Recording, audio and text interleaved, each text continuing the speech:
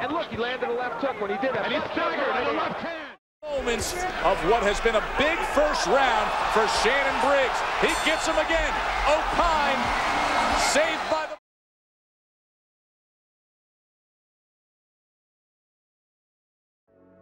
Daniel Jacobs and Peter Quinlan went toe-to-toe, trading heavy shots in the opening round of their WBA regular middleweight title when this happened. Jacobs doing a great job. This is probably the most unusual chicken dance ever. Quinlan on inline skates, and the... Like I said before, I was corralling them and throwing big shots. One of my favorite shots. This is the end of the fight right here. Yeah.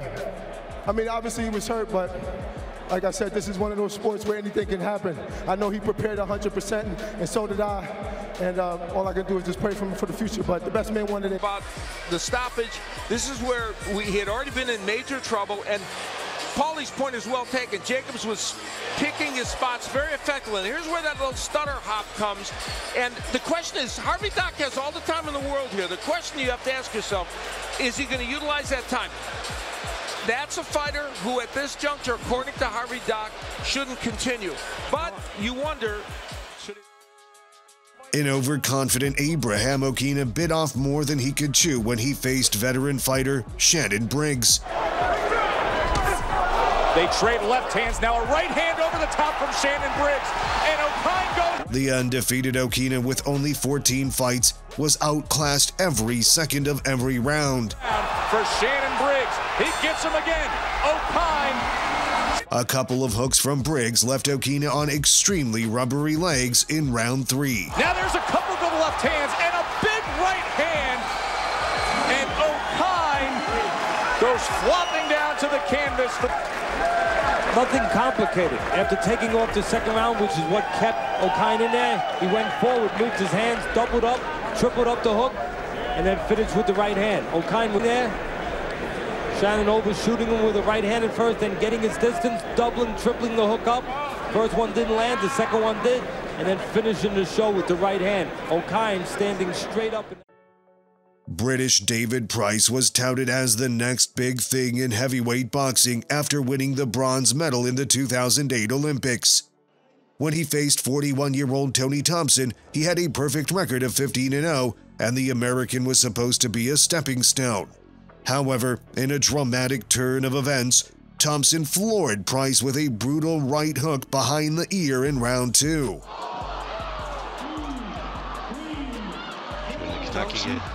Price did manage to get back to his feet, but struggled to maintain his balance.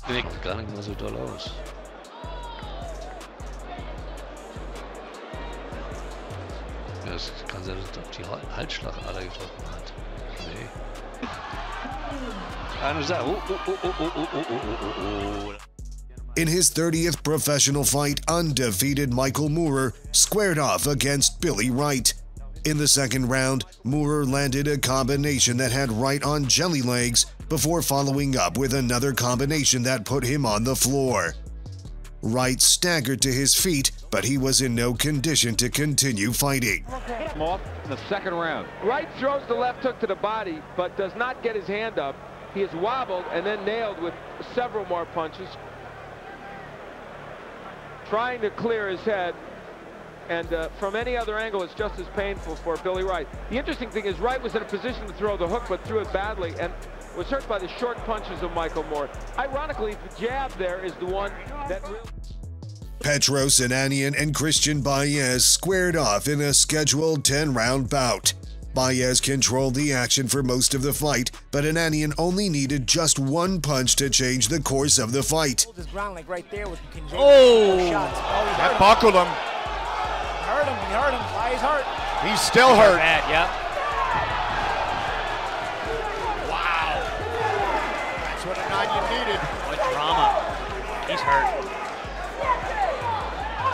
He might not make it. That's it. It is all over. Wow. Petros Ananian finishes Christian Baez. All it took was one big shot. He's still hurt. He's still hurt. Wow. Tony Tubbs tried to stand his ground against 21-year-old heavyweight champion Mike Tyson. However, Tyson proved to be too much for Tubbs to handle. Tyson added Tubbs to his list of victims with a brutal left hook that reeled him across the ring in the second round. It was a left hook. And it's over. Odell hands which did the damage. Well, Tyson now starting to find his range. That left hook there pretty much spoke for itself. It's self-explanatory because it was a short and powerful left hook that put Tony Tubbs down. And here Mike still showing what it was happening actually was that Tyson was wearing down Tubbs because Tubbs tried to stay inside and fight Mike Tyson's fight, In February 2023, Lee Wood defended his WBA World Featherweight title against Mexican Mauricio Lara in front of a home crowd in Nottingham. Wood put on an exciting performance against the challenger and was seemingly cruising to victory, but a left hook from Lara changed everything in round 7. Well timed, but... Simultaneously landing left hooks. Wood was able to beat the count, but he was clearly on wobbly legs, and his corner threw in the towel. Can Lara finish it here now? Barely 10 seconds to go, and the towel. Was happy to sit there and take a shot. What a left hook, pitch perfect. Yeah, Lara sent his up from that left leg. You could see him bend the body there, look. Crisp, accurate, full power. Lee's left hook wasn't timed quite right. Ladies and gentlemen, the blue corner throws in the towel, causing referee Michael Alexander call halt to this contest. The official time of this. In 1980, Olympic medalist John Mugabe was one of the most feared punchers in boxing. But in March 1990, 22-year-old Terry Norris tamed the beast as he wobbled the champion with the left hook 45 seconds into the fight. His skills as much as he can.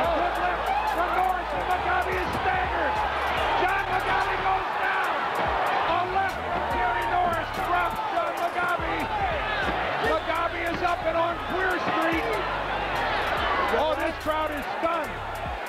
John Mugabe dropped his mouthpiece.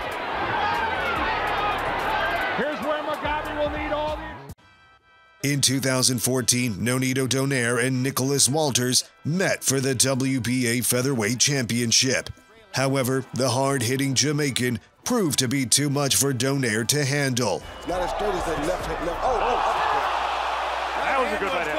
In round 6, Walters rocked Donaire with a big right hand to the temple. Left hook. Walters with 2 more. To his credit, Donaire got back to his feet, but he was in no shape to continue. He won't get up this time. He's up, but Raul Kaiz is going to stop it. Nicholas Walters has seized Donaire's portion of the featherweight title. And that could be the... But Raul Kaiz... Affect you in the long run. And then it was all finished by that big overhand right on the temple. Right on the temple.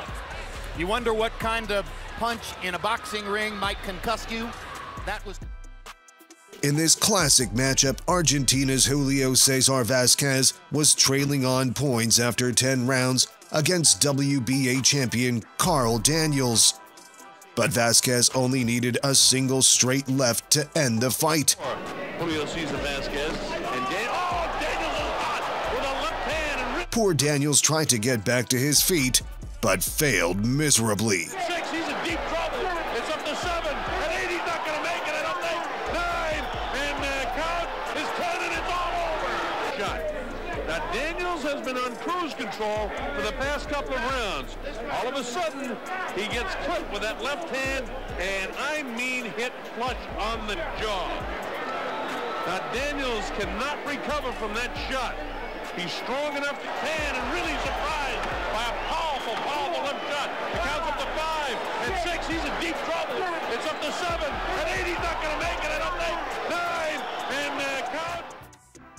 Argentine Marcelo Caceres wasted no time in putting away his compatriot Leonel Avila for the South American light heavyweight title. In round 2, Caceres put Avila on spaghetti legs with a brutal combination that ended with a right hook. Cruza la derecha, al suelo. Fachín cuando Zaragoza entiende que el combate debe terminar. Nocaut técnico en la segunda vuelta.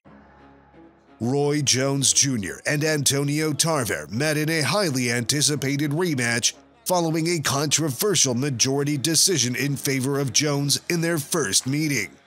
However, no one anticipated the shocking outcome of the rematch. In round 2, Tarver did what no other fighter has been able to do. He handed Jones the first knockout defeat of his career. Roy problems. Roy has not found a way still to get a sustained attack against him. And down goes Jones on a hard left hand, and that is the most that Roy Jones has ever been hurt. Only Lou DeVal ever knocked him down. Jones may not get up, and he makes it up. It's over. Jay Nady stops the fight. And it's the first time in his career he's really been hurt. He's gone down before one time, but there was a perfect left hand. Roy never saw it coming. Roy is out, and Roy may be out of boxing. And that's why Tarver wanted to be the counterpuncher, because he answered Roy's right hand with a perfect left-hand shot that knocked Jones out. There it was. One previous knockdown against Lou DeVal, that was a flash in Madison Square Garden in New York. This is the first. In 2013, undefeated champion Adrian Broner defended his WBA welterweight title against Argentina's Marcos Maidana.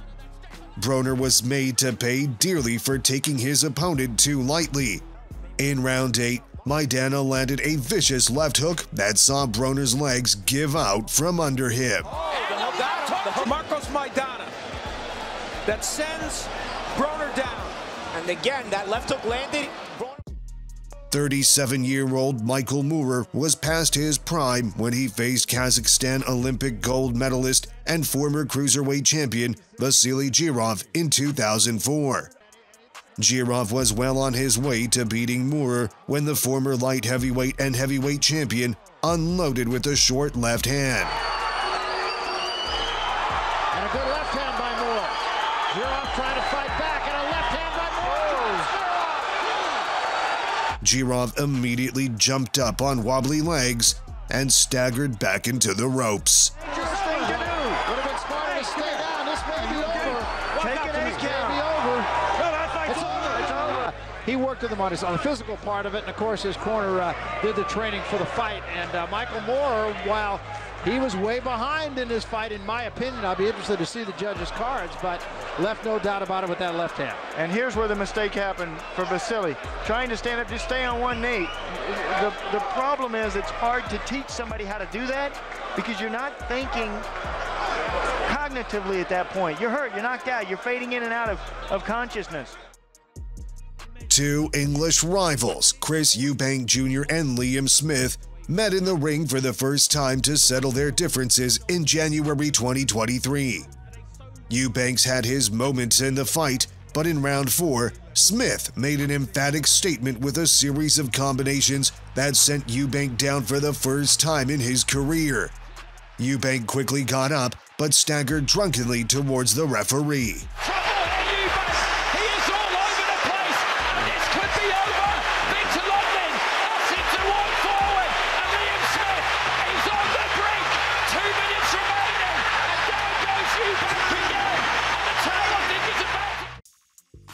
Undefeated Olympic gold medalist Andre Ward got a scare in his 7th professional fight against Darnell Boone.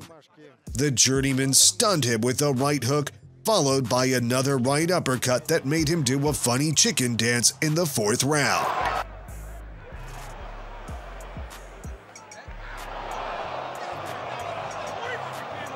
Бун сам не ожидал. Апперкот справа.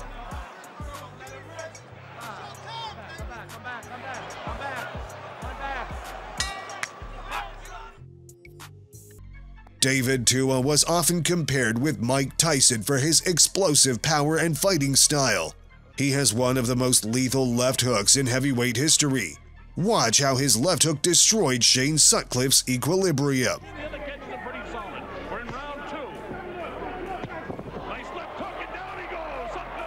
Well, David Tua's calling card is the left hook. In that case, he was able to lead with the punch, get it in against Sutcliffe, and Sutcliffe went down in a heap. Shane did get up pretty quickly, and that's probably part of his argument for continuing the fight, but clearly he was hurt.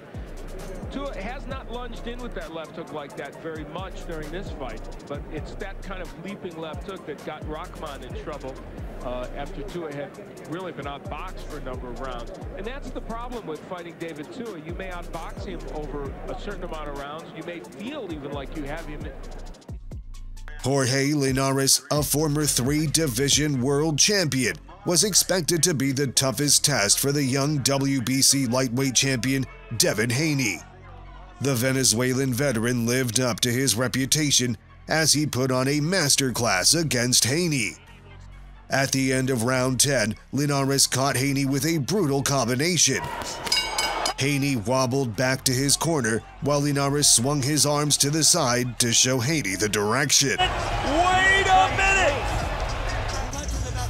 And it was that right hand, that short right hand by Linares. That's the punch that I knew was going to be the money punch. That hurt Devin. It's a short right hand. Business is about to pick up. Which of these fights is your favorite chicken dance moment? Let us know your answer in the comments below. And don't forget to subscribe and turn on the post notifications for more interesting content.